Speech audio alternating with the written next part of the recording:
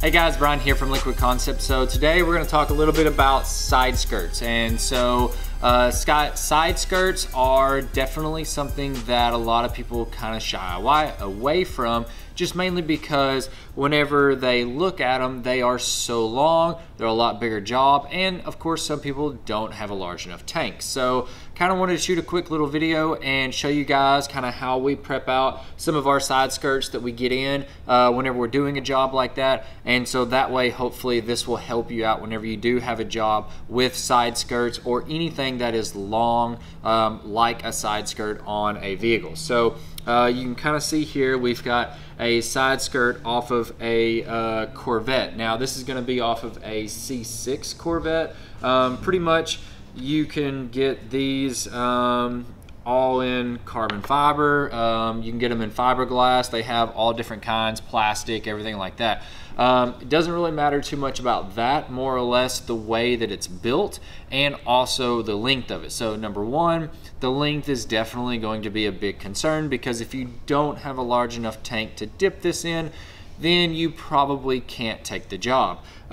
You could possibly put a line right in the middle and do it half and half, but there again you have a line right down the middle, and especially if it's carbon fiber, good luck lining that up, because inevitably your carbon is never going to line up exactly perfect, and so there will always be a noticeable line in most every case. So that's something to definitely keep in mind. So we do have a large enough tank.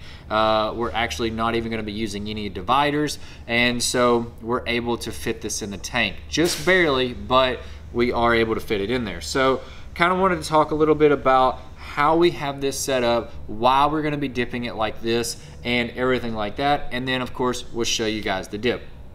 So first off, you can kind of see I've got a whole bunch of tape everywhere on this entire part. So let's kind of break that down and show you guys and tell you guys why we're going to be doing this. So number one, it's a very large piece. Whenever I'm doing large pieces like this, I always want to try to overthink it, so then that way whenever I go to dip it, I get the best possible result and it stretches everywhere that it needs to, as well as I'm not wasting film, because if I'm wasting film, then I'm losing profit. So couple of things is number one, you can kind of see I've got holes all along through here to actually bolt this onto the car. So normally this wouldn't be a problem, and it probably wouldn't be, but just in the sake of error, I wanted to err on the side of caution, and then that way I just went ahead and I plugged all of those up with just some tape on the back side. So you can kind of see that we've got here, we've just got slits of tape that we've just tore off, and you can see all along this back side here. So we have covered up all these holes that are right here.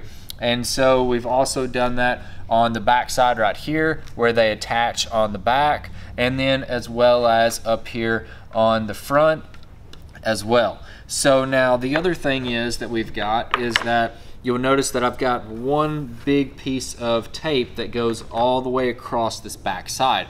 And so the reason that we actually have that is to help pull the film over that edge. And so what I mean by that is if you look at a profile view like this right here, you can see we've got a nice little curve that comes up like that.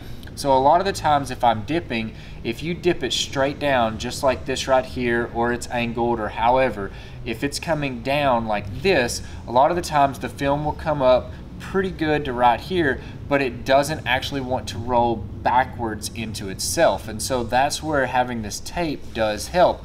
The other thing is you have to be cautious on the angle. So if you was to just go just like this, the odds of you getting that film to come up and over is fairly slim. But what we're going to actually do is whenever we're dipping, we're actually going to dip it like this. So then now, as it rolls over, it has an easier chance of coming backwards into it just a little bit and continuing to roll up against this edge right here. And so that's why we wanted to back tape this whole edge, because it has a nice roll right around it here.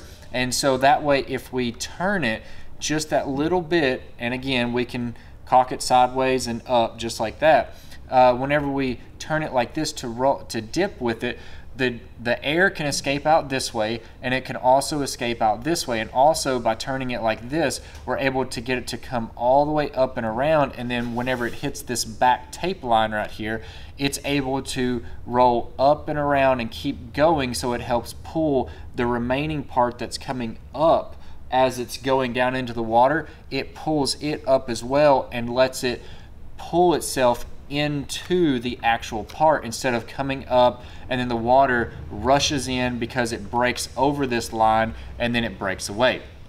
So one thing to definitely do, like I said, because of the roll that we have that comes over it, we do want to go ahead and back tape it. Now again, it's kind of more of it doesn't have to be like that. You can easily come back in, black in all the back side of this, because technically this side is actually the bottom, and so the side skirt would sit just like this. So technically all we're actually looking at is this bottom edge here. So inevitably, if it's on a Corvette, unless you get on the ground and you're laying down there and you're looking and it's like right there, okay, yeah, maybe nobody will see it. But it's the point of handing it to the customer like this right here, and then the customer can flip it around, do whatever, and they see that the job is completely all the way around the entire part.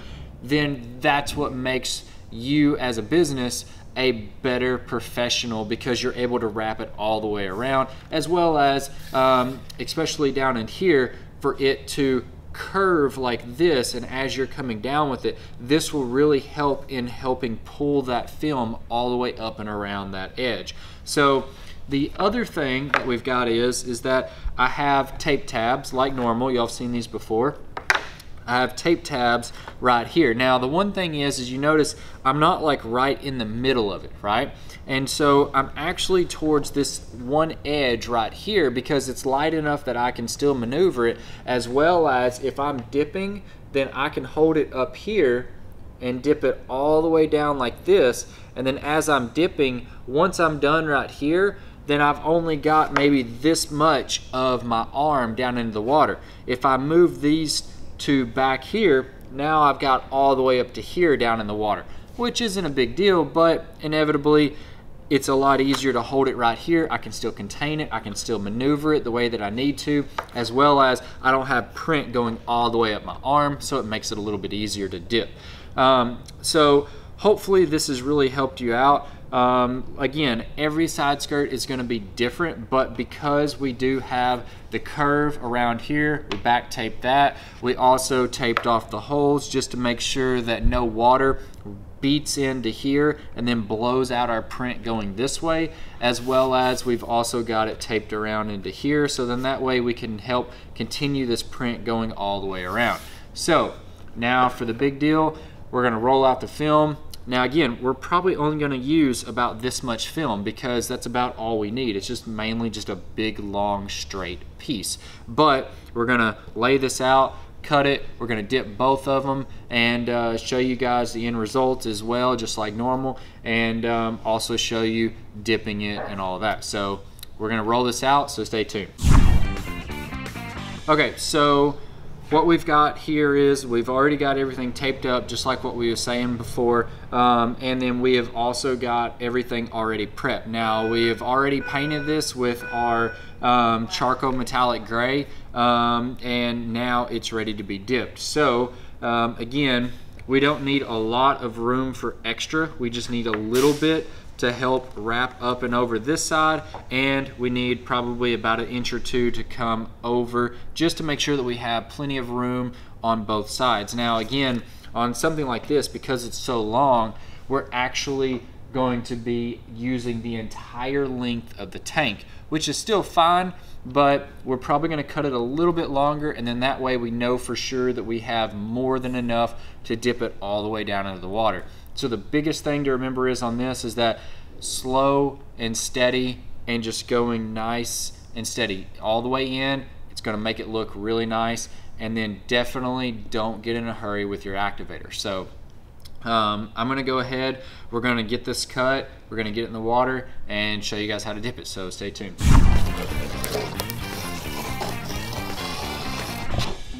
No, it'll be All right, so we got everything laid in here. We're gonna go ahead and set our timer, which we've got going right now.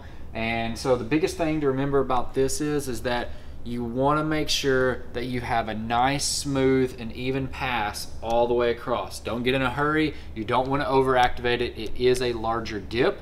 So just take your time, activate it, put the right amount on there, and then everything should go pretty well. So let's grab some gloves on and then we'll get started. So right now our water temperature is sitting at about 83 degrees Fahrenheit.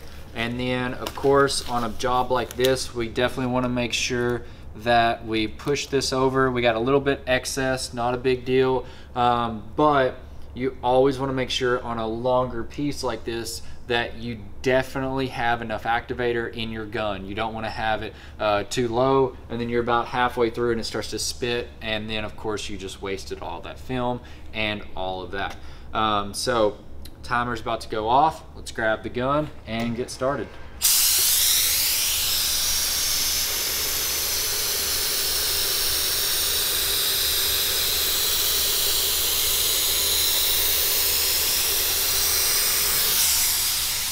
So we're just gonna double check everything, make sure everything looks good, which it does. And then we'll start right at this edge over here, move it at that angle like what we talked about.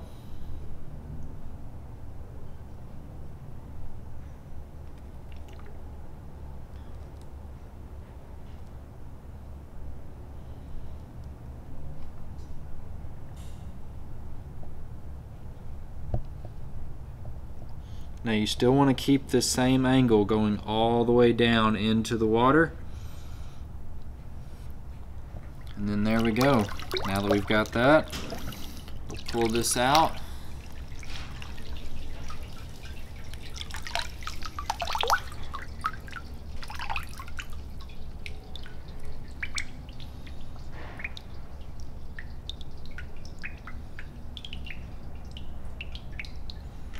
All right.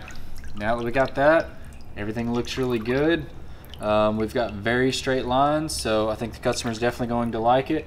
We'll throw it in the rinse station, get it rinsed off, and hit the other side and do it again. So stay tuned.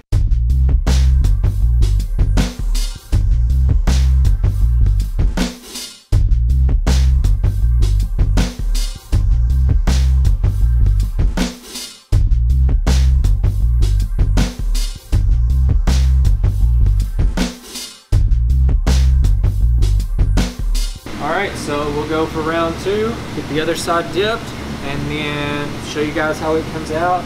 As you saw in the first dip, came out really good. We had one nice, smooth, fluid pass all the way across with the activator, and then pretty much dipped it. Now, the one thing to remember is that we did actually put tape along the longer sides of this. Now, you don't have to, but because this film, especially on very long pieces, which is the CF282, it does want to roll up sometimes on a larger piece like that. We went ahead and just made a small little tape border just to make sure that it didn't roll up or anything like that, so that way whenever we go to spray our activator, we can go ahead and just dip it and we're good to go. We don't have to worry about it. It was this big and now it rolled into that big. So let's get some gloves on and then we'll spray the activator and get started.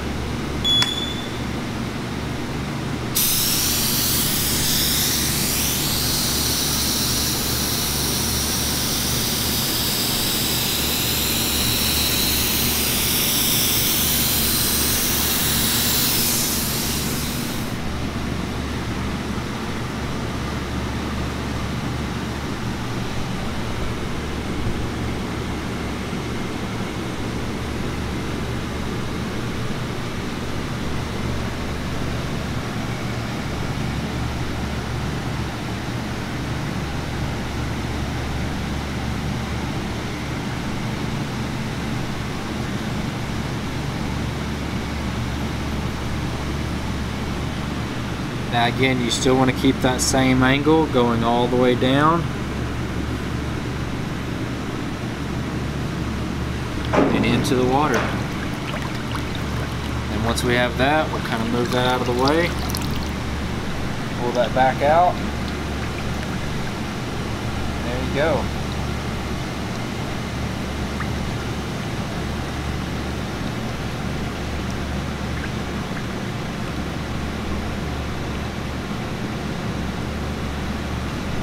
Dip turned out really nice. We got really nice coverage all the way around. Of course, the carbon looks very nice and straight.